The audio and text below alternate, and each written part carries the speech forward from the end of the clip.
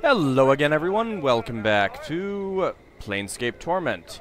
Alright, we're back here at the Advocate's house because I think we need to get something else from the Advocate. I was trying to figure out what we needed to do to continue the Ravel quest. There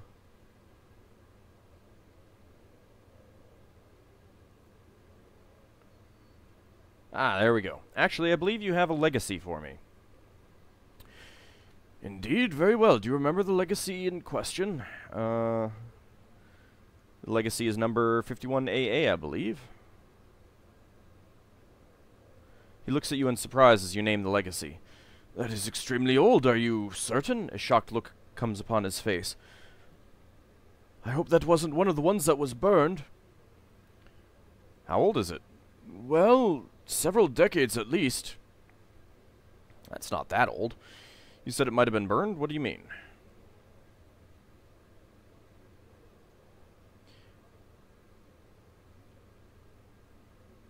I think that was, I think we already heard that.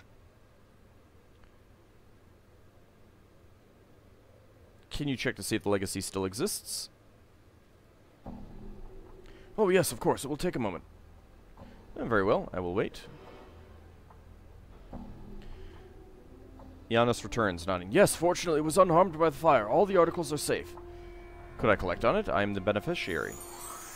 8,000 experience points. Of course, sign here and here on the dotted line. There, and there. Alright.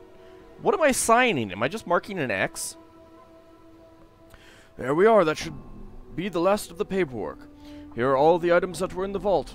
One looks like a foundry receipt, though quite an old one to be sure. Did the deceased have something commissioned at the foundry?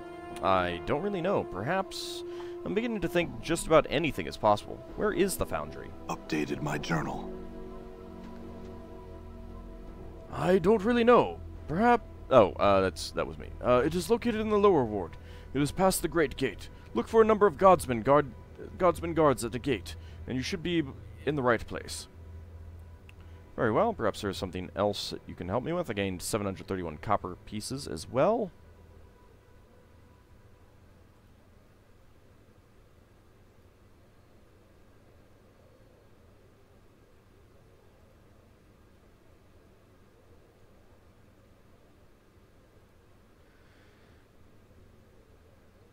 Oh, could you tell me about the fire? There's nothing much to say about the matter. It was a strange, localized fire. I cannot imagine what would have been precious in the documents that were burned, but someone must have wanted them destroyed. I may have been responsible for the fire. You? What do you mean? Truth, I may have done it at some point in the past when I was not in my right mind. I regret my actions and ask your forgiveness. But... Giannis looks almost at a loss for words. But why? Some of the things that were burned, they were precious only to me, irreplaceable. It is likely that one of those mementos or documents was threatening to this other self of mine. I do not believe I will ever know. Your other self? What are you speaking of? I have a peculiar condition. I lose myself on occasion and become someone else for a time. During that time, my actions are not my own. Giannis frowns. He seems to be thinking the matter over. I have heard of such symptoms of the mind, temporary amnesia and the emergence of another personality. And there is the fact that you have chosen to claim responsibility for the crime. That is similar to my condition. I came to ask you forgiveness for the crime. I came to ask your forgiveness and make amends for your loss if it is within my power. Updated my journal. 4,000 experience points. Giannis frowns, and his expression relaxes. There is nothing to forgive. I have come to terms with the loss, and no lasting harm has been done. I do not know why the target was chosen, however. There was nothing of value among the documents burned. What were the documents? Legacies, mostly. Some very old ones. Legacies? They were... Okay,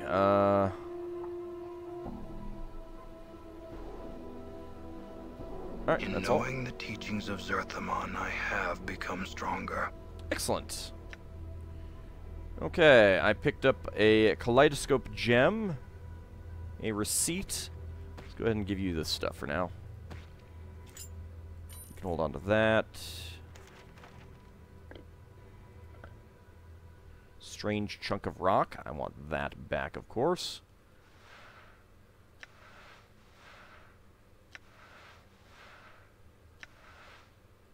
Okay, so the Godsman receipt has been identified. A receipt stamped with the symbol of the Godsman, probably redeemable at the Godsman Foundry.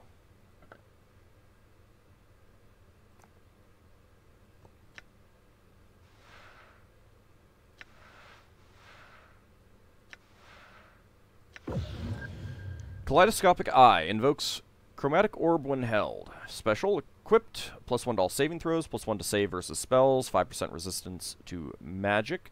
Usable only by good creatures. This shimmering jewel is actually the corpse of a radiant spirit from the upper plane of Elysium. When these creatures pass away, they leave their shimmering husks behind. These husks are often mistaken for jewels or semi-precious stones.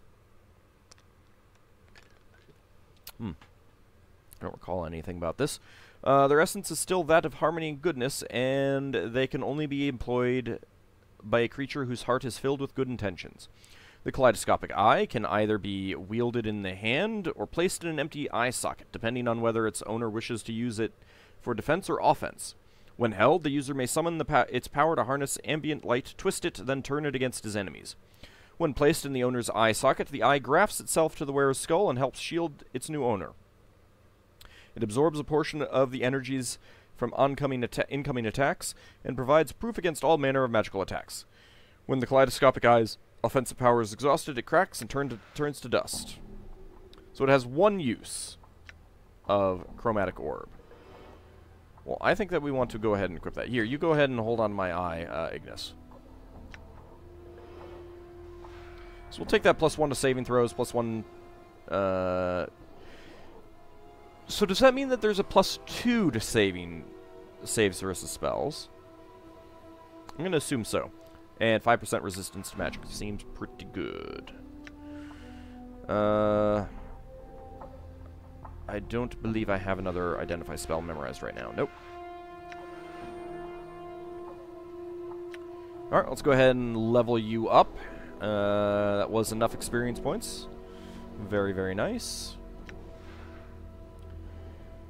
Spell memorization abilities have increased. 2 hit points gained. 2 hit points gained from Constitution.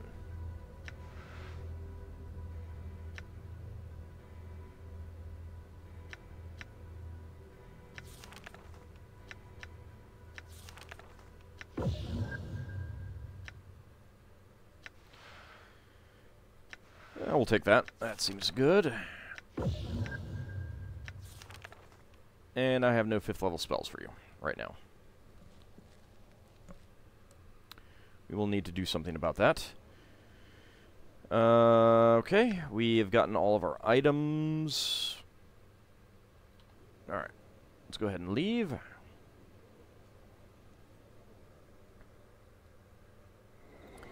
I think there's a way that we can get some more spells, but I'm not sure if I want to do that just yet. Let's actually head in here. I think there is something we can do with the Modrons. Actually, you know what? Let's go rest first.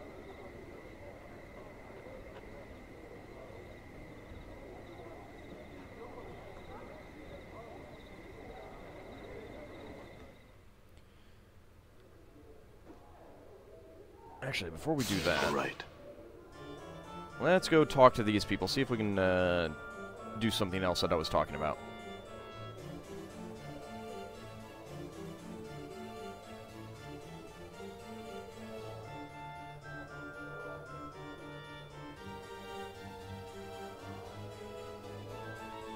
These are all mages in training.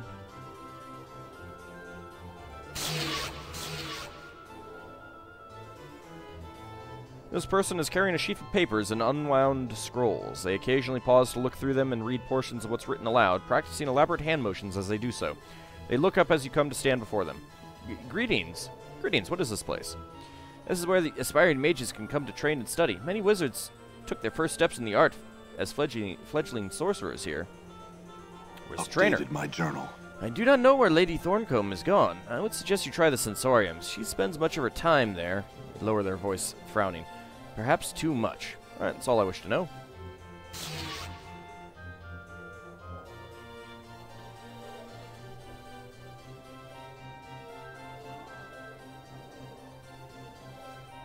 I came across this stuff while I was checking to see what I needed to do to advance the...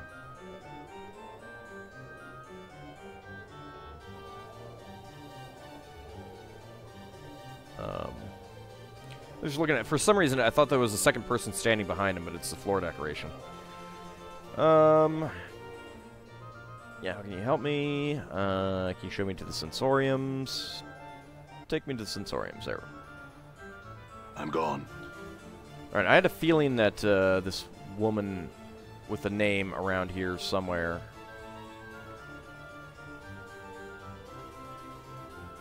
Alright, let me just move around myself.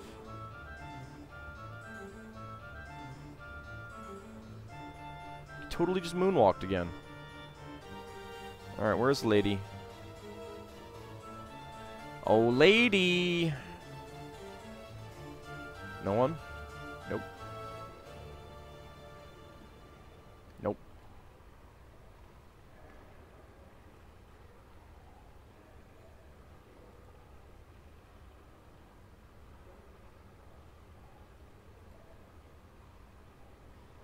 Yeah, so while I was trying to figure out what to do about advancing the actual storyline, because I had completely forgotten that there was anything about a legacy. I think I went and talked to him and assumed that there we go, that Dayanara's legacy was the only one available. This woman is still meandering about the sensorium, traveling from stone to stone. She looks over at you as you approach, but does not seem to recognize you. Are you by chance Lady Thorncombe? Her eyes widen momentarily. She looks away from you. No, I am not, sir. But I think you are, madame. I was told you are the mage's tutor of the Civic Fest Hall. Lady Thorncombe puts on a sullen look. And if I was this woman, what of it? Well, I had hoped to receive training in the magical arts. Updated my journal. Oh, pardon me. I shall dash your hopes to pieces, then. I no longer wish to teach magic. Now go, and leave me in peace. But why not? As if it were any concern of yours. But it is. I seek to learn, and you can teach. I would know what I might do to convince you to train me. She sighs loudly and resumes chewing on her thumbnail. I doubt there's much you can offer me that I cannot find on my own. The sensory stones provide me with all things that my considerable wealth cannot buy. The sensory stones? Yes, each stone has recorded within it one experience or another. When I first came to these halls, I spent little time with them. Only now do I realize what I had been missing. What had you been missing? My journal. She nods, smiling. Her eyes take on a glassy sheen, and she holds herself tightly. One could spend lifetimes here among the stones, experience after wondrous experience. Mere words cannot express their magnificence. I can only suggest you see for yourself, sir. You sound addicted. She snarls at you. Nonsense! I could stop any time I wished.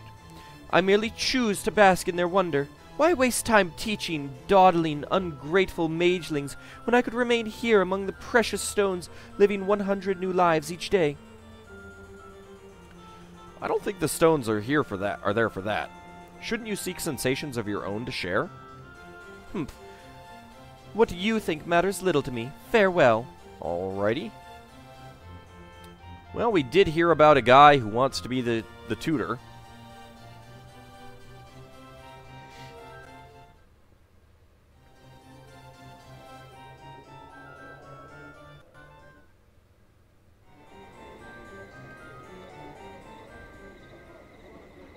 Alright, Salabeth the Onyx. What did you mean by future mage tutor of the Fest Hall? It's a prestigious position to be an official tutor in one of the Fest Hall's training chambers. It's my intention to one day take the position of mage's tutor, but the title's currently in the possession of the Lady Thorncombe. If only I could if only I could somehow prove that I'd be a superior tutor. You could always bring up the fact that she's addicted to sensory stones. She doesn't seem to want to teach anymore. Updated my journal. Salabesh's tight lips curl into a nasty smile. Is she now? And she no longer cares to teach. Excellent. He rubs his hands together eagerly. I'll request to be made the new mage's tutor shortly, then. That's all I wish to know. Farewell.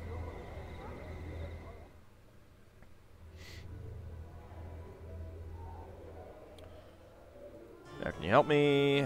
Can you show me to the sensoriums? Take me to the public sensoriums. Thank you very much. All right.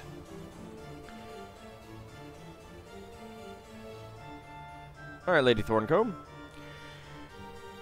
Lady Thorncombe squints at you as if trying to remember who you were. Suddenly, she frowns pointedly. You, I hope you have not come to here in an ill-fated attempt to drag me back to the training chamber, because I most certainly shall not go. I just wondered if you knew that Salabesh was happy to hear of your decision and is requesting to be made the new mage's tutor. Salabesh, that portly little oaf? The man couldn't magic his way out of a mildewed sack. Now, what is this decision you speak of? Why, your decision to remain in the sensoriums and no longer train less experienced mages. Updated my journal. What? But I... Yes, Lady Thorncombe? She glares at you. Asinine, wholly asinine. Should you see Salabesh again, tell him not to bother. I shall return to the training chambers at once. Perhaps I'll see you there, Lady Thorncombe. Farewell. 12,000 experience points. Nice. Alright, come along, everyone. Let's see if we can go dash Salabesh's hopes.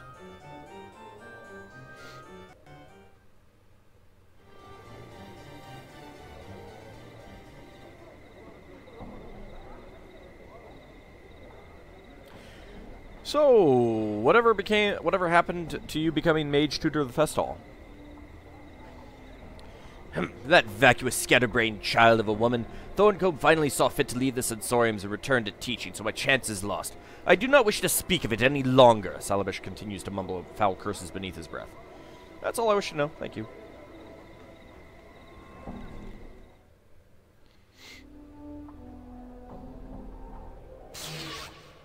Done.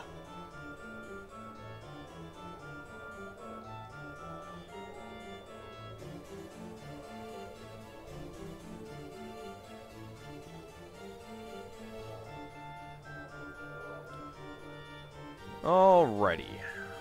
There you are. What was that with that dogleg movement? Lady Thorncombe nods to you, but you're not as clear as to whether she recognizes you or not. She's straightened her clothes and hair and looks quite the aging but attractive noble one, but still seems far away and easily distracted. Greetings, are you here to train in the magical arts? Yes, I am. Very well. Answer me these questions, if you would. She proceeds to test her intelligence and reasoning ability with a long series of logic and word puzzles. Answer her questions as best you can. You answer the last of her questions, and she nods, pleased. You are a mage by trade, then, I take it? That I am. Are you ready to see what spells I can teach you, then? Yes, please show me. Alright, identify. Magic Missile, Friends, Blindness, Blood Bridge, Ice Knife, Luck, Blur, Ball Lightning, Elysium's Tears, Force Missiles, Cone of Cold, Chain Lightning, and Power Word Blind. It's level 8. Level 6. Level 5. Well, this will be a lot of money. Let's go ahead and buy it. Let's actually buy this one, too. Alright, so, I will learn that one. I will learn that one. You can learn that one. Dang it! Not high enough level.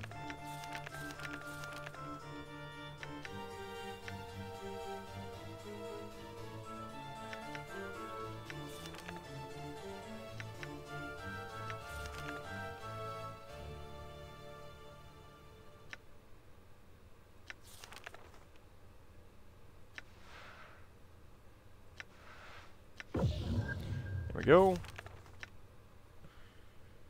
Alright. Let's go get some rest.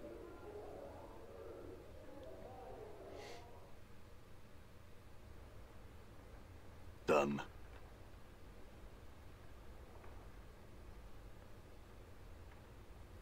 Yeah, that'd be nice. Thank you very much. All rested up. Alright. Well, actually, identify that. Stone Gullet of Lafal the Gross. Unique artifact. Special. Permanent +1 to saves versus poison. Plus 15% resistance to acid. The gurgling stone gullet of Lafal the Gross is not as well known as most artifacts tend to be. No wars have been waged over it. No betrayals, no epic journeys into the underworld, only a few moralizing sorcerers, a fat man, and his stomach. As the legend goes, Lafal the Gross was said to have been a promising practitioner of the art, a sorcerer's apprentice to one of the last seers of Essenon. Despite his skill at the art, however, his gluttony was the subject of much ridicule among his peers. During the last great massing of Essenon, Lafal was invited to dine at the center table, but unknown to him, his peers had filled his wine goblet with an elixir of turning flesh to stone to teach the rotund student a lesson. Lafal consumed such great amounts of food and drink during the mass, however, that it diluted the potion's effects. Complaining of a stomach ache hours after the feast, the local healers discovered that Lafal's stomach had turned into stone, yet was still capable of digesting food. Lafal lived the rest of his days happily eating, though his gullet was a few pounds heavier than before. When he finally died, his stomach was removed as an oddity, and since then it has wandered the plains in search of new stomachs. To use the artifact, one must consume it. It has the consistency of stale bread. So doing will turn the eater's stomach into the stone gullet. Devouring the stone gullet of Lafal will grant the user the blessing of stone and rock, and slight resistance to stomach acid. You know, or we could forego these effects and install it in Artifurnace and never have to worry about the ship's power again on our Spelljammer.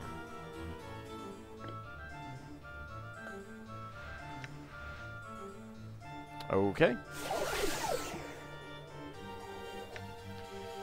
So, I am now 15%. Why am I only 5%? Oh, 5% resistant to magic, right. 11% to magic fire, 15% to acid, and 11% to fire.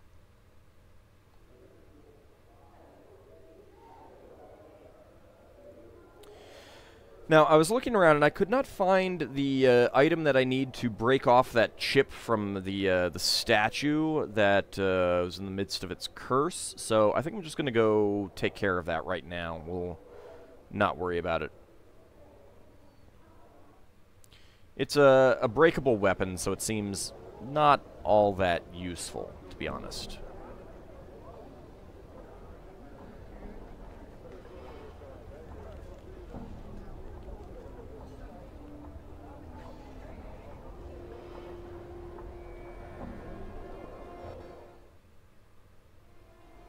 I'm gone.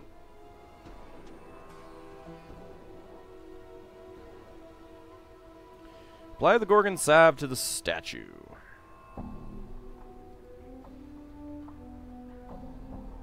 Greetings!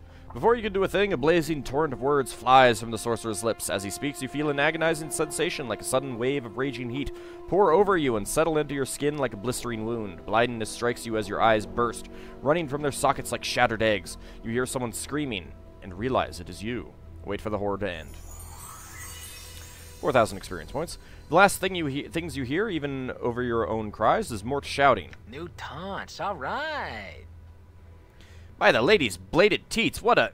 Everything suddenly falls silent as the last of your senses flicker and fade away to nothing. Die horribly, a victim of Gang Roigidon's awful curse. Oh, great. I hope he doesn't lose his memories this time. Worse than last time. Done. I think we might be able to do Chief, something. They say we get rid of Ignis, all right? I mean, he's burning his candle at both ends, if you know what I mean. It might happen. It might happen. Don't worry.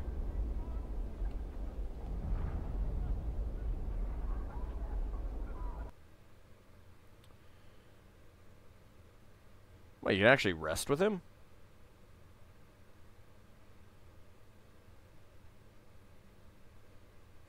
Alright, is there anything that I want to sell? I could sell these, actually. You know what?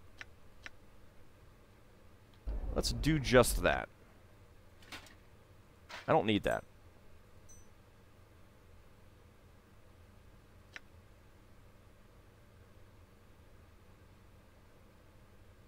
I think I could sell the Codex of the Inconceivable as well.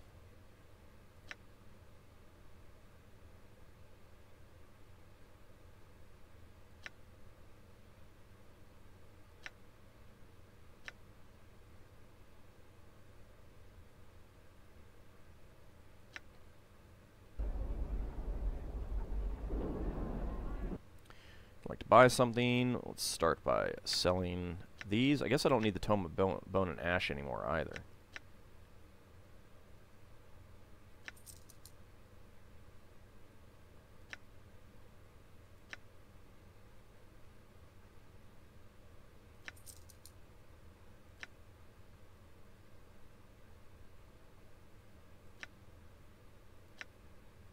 Can't sell the cheese.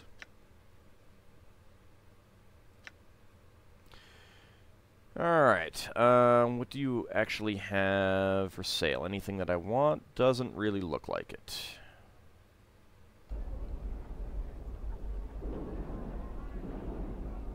That handbill is printed. Apparently I never came back and finished this quest. It should have showed up as a quest, I feel. It's printed terrific. I knew you were the man for the job. Here, take this message to Keldor of Durian at the Foundry. I'm sure he'll be glad to receive it, and you'll be glad for the 100 coins you get in return. Alright, and a few more questions. Updated my journal.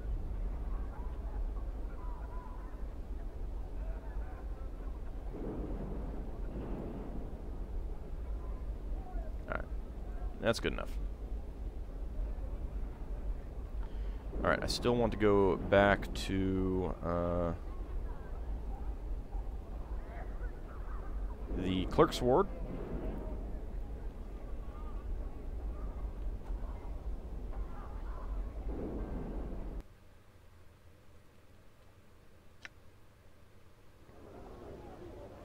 All right. How much money do I have right now? Not enough. All right.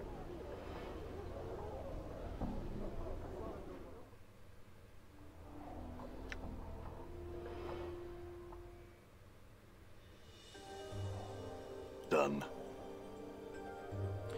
All right. So apparently, with the Modron, we can talk to these guys.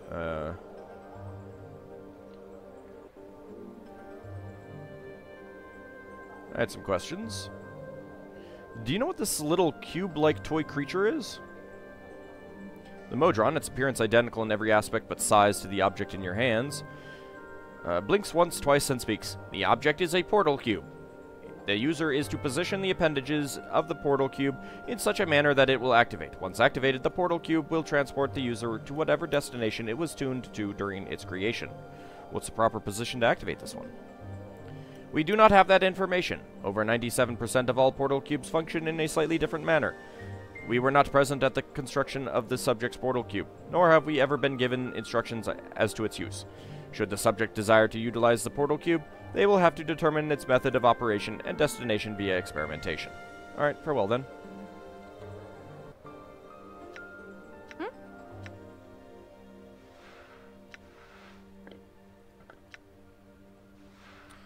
Alright, let's use it. Manipulate the toy and look for some sort of effect. Move the arms and make sword fighting noises. Yeah! The toy clicks and whirs as you move its clockwork joints. Within moments, the tiny cube has vanquished every imaginary opponent you have set against it, and settled back to its normal position. Wave its arms and make cheering noises. Hordes of imaginary creatures from across the plains cheer the cube's victory. You can almost see a tiny oily tear brimming in one of its eyes. It is a hero, the greatest cube ever to roam the plains, and everyone loves it. In your mind, Fall from Grace and Anna hug it and shower it with kisses. That's awesome. Put the cube away for future battles against the multiverse. Manipulate the toy, look for some sort of effect. You bend, twist, and rotate the toy's various joint points of articulation, noting that the limbs often suddenly revert to their original position. Finally, as you bend its left knee, the toy makes an odd pop and shudders in your hands. Rotate the left arm. Alright, so what was that? Left knee. Okay, and the left arm does nothing. So left knee.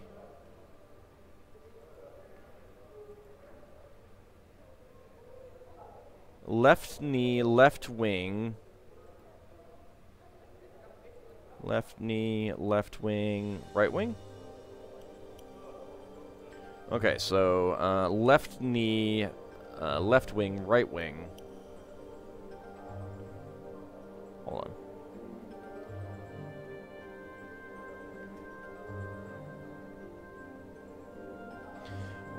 Writing it down just so that I don't get confused. Left arm. Left knee, left wing, right arm. There is a whir, a click, then a blinding white light suddenly explodes in your hands. What?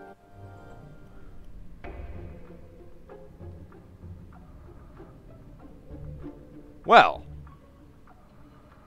we have been teleported someplace else. I guess we'll have to find out what this place has in store for us in the next episode. See you then, everyone.